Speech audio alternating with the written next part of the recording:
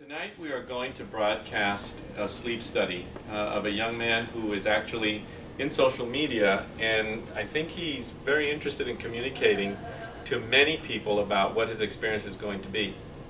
What sort of things is he going to be doing?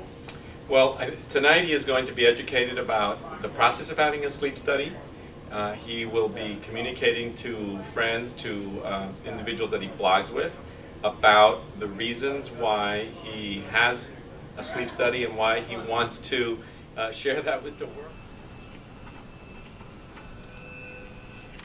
All set? Yes. Thank you. You're welcome. Ready to go to bed. And then the night begins, and Paul is here just at midnight-ish.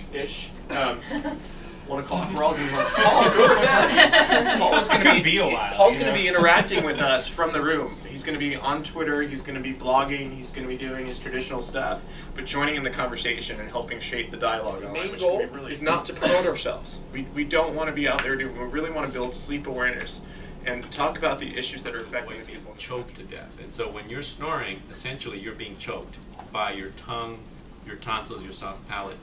So if you imagine that, you're going to have a fight or flight response. Your body is trying to save itself. And we know that if your body tries to save itself, it's going to do it by waking you up, raising your heart rate so you can fight. It's going to raise your blood pressure so you can stand. It's going to release sugar so you have energy to fight off whoever's choking you. And it's also going to release hormones that prepare you. Now, if this happens once when you're driving, and that's okay, but if it happens at night 100 times, right, essentially that's going to cause a lot of... It has to be education, and we've learned tonight that even with the internet, even with working with a young couple that are extremely savvy, there's a lack of knowledge about the fact that you can have a sleep disorder and it can have a severe impact, even if you feel pretty good. So that was a very important fact for him. The second issue has to do with perhaps helping someone who may be afraid of the solution. So, for example, in this case, down the left side. That's good news. And what I'm pretty much doing here is mapping out your brain. Oh, Okay. wow. Yes. Awesome.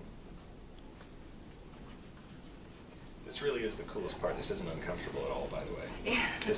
I'm not even being sarcastic though. This is like, it's So the first thing is that sleep is a very ancient phenomenon. It's very central to any organized brain.